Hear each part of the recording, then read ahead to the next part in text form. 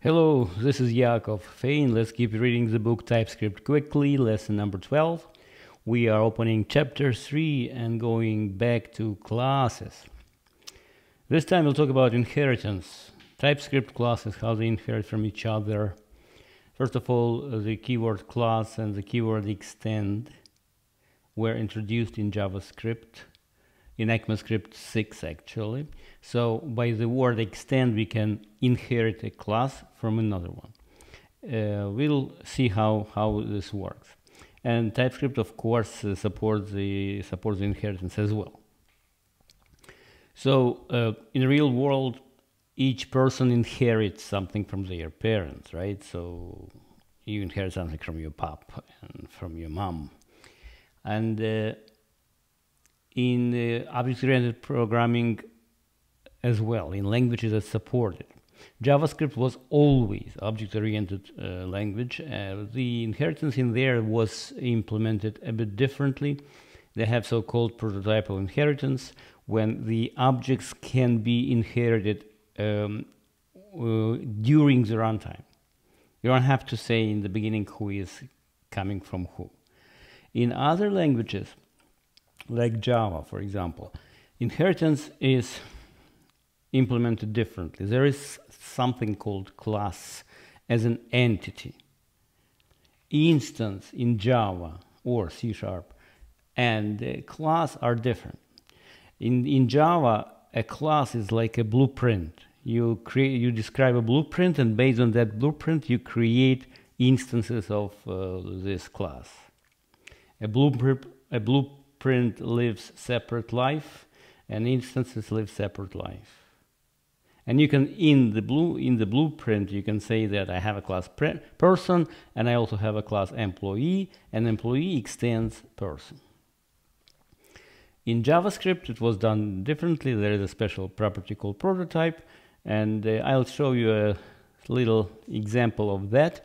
For now, just remember that class and extends are keywords that were introduced in ECMAScript 6, and JavaScript supports them now. Let's take a look at the simple example. I'm in the TypeScript lang.org in the playground. On the left hand side, as usual, we see the TypeScript version of the code. On the right, compiled JavaScript version. So I have class person with 3 properties: first name, last name, age, and it has a method say hello in there, right? Method say hello. It returns a string concatenating my name is first name and last name. Fine, no rocket science. Then we declare class employee that extends person. By doing that, we say that the class employee should have all the properties and maybe methods that exist in a superclass. Who is a superclass? The ancestor, person in this case.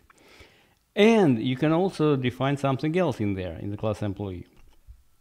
In this case, I add a new property, department, in the class employee. And then I create an instance of new employee, just like that.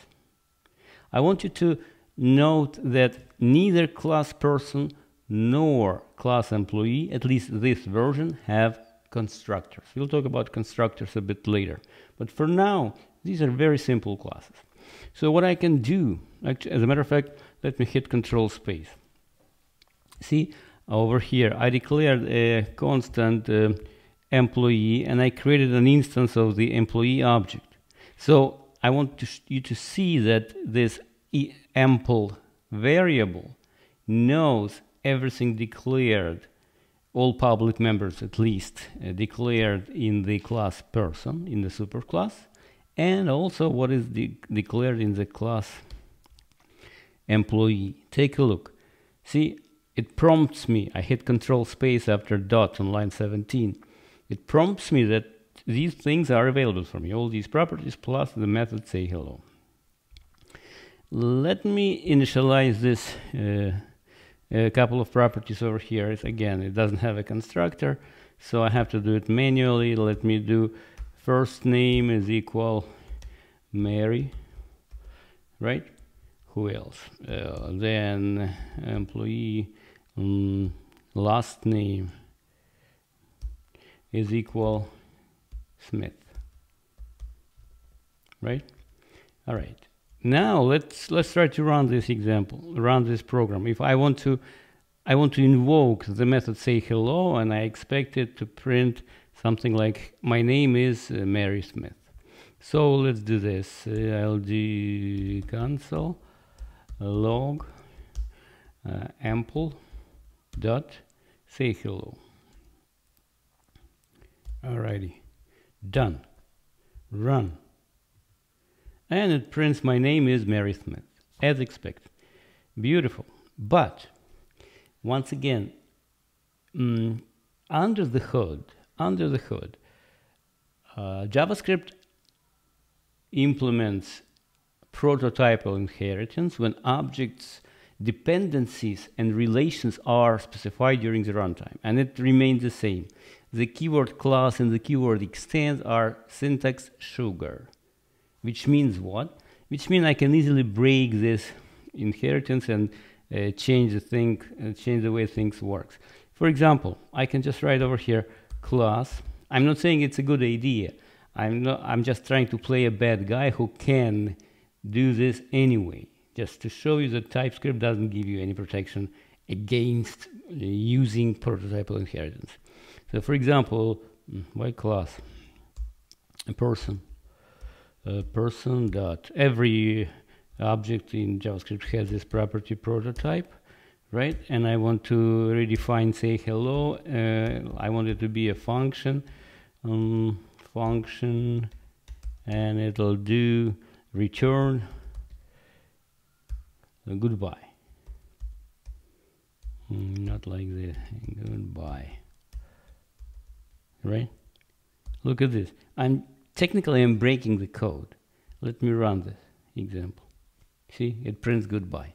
So even though it looks like I declare a class person with this method say hello, and somewhere separately I decided to use prototype, I still can.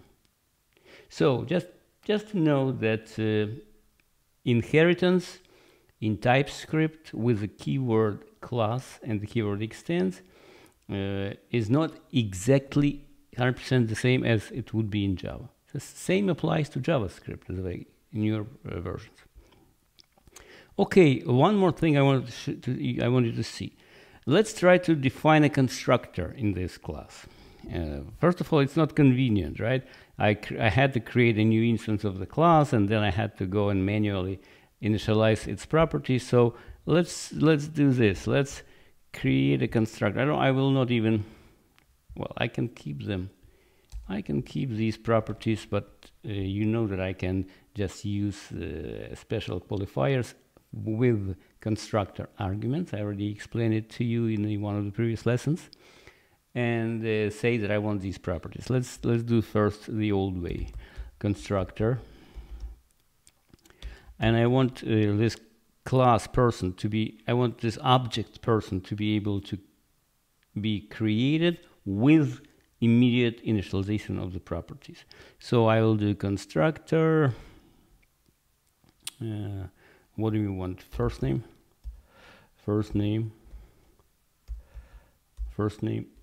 which is a string. Last name, which is a string, and age, which is a number. And again, the boring way to do this constructor is to say something like this. This dot last name is equal last name. This we don't like it, but let's try it this way first, the long way.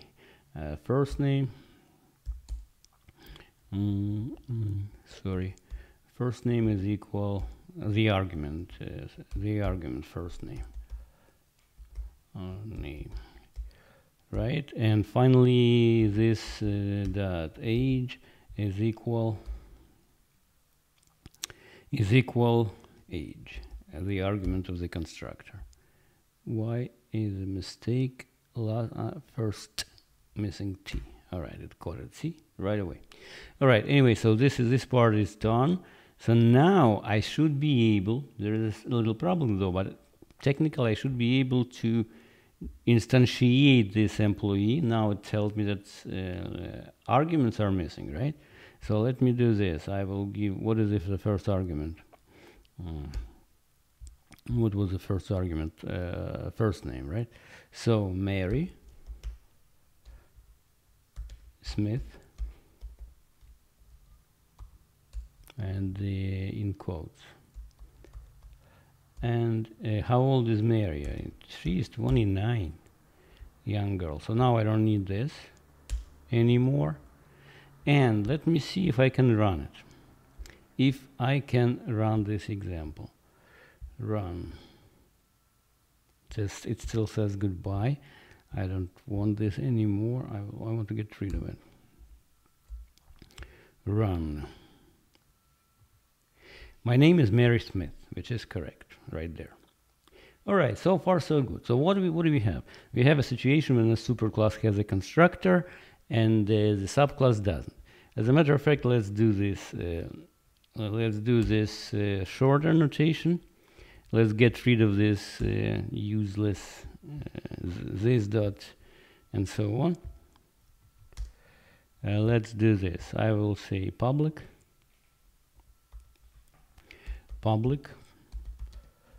and this guy is public, last name, and this guy is private.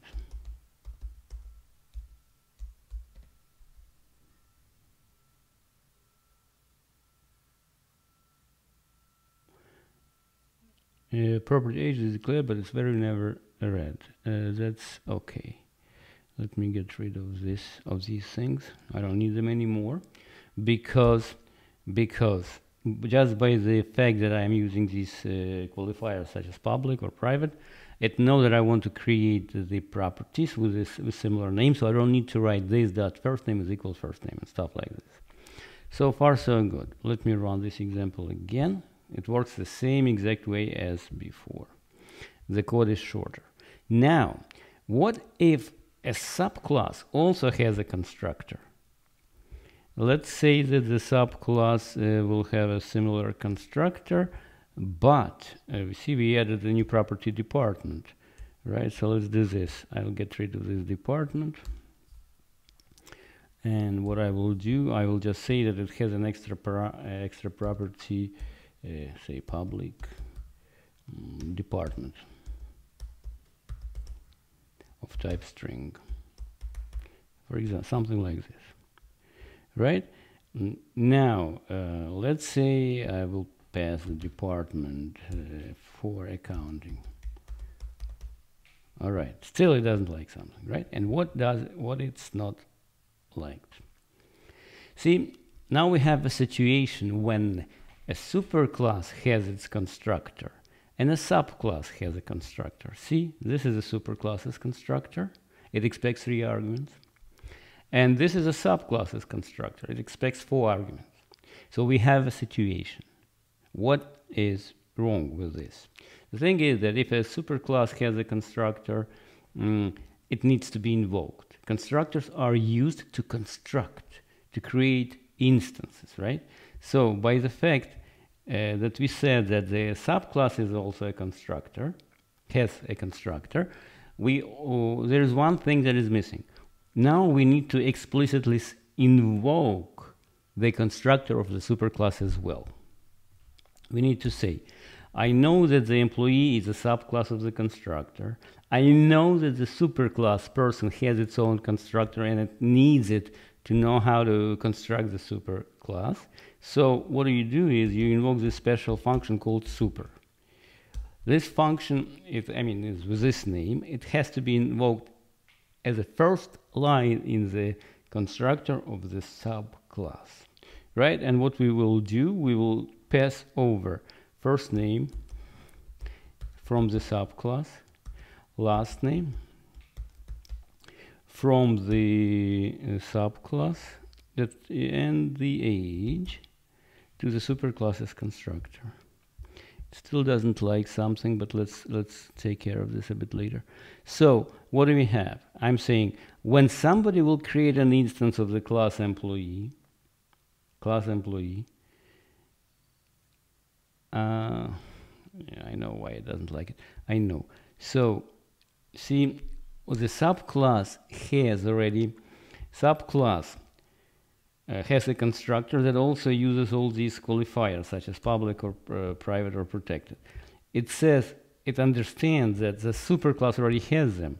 So there is no need for these guys to redefine these properties, these three arguments as properties of the class. Department is a different story. It was not declared in the superclass, so that's fine.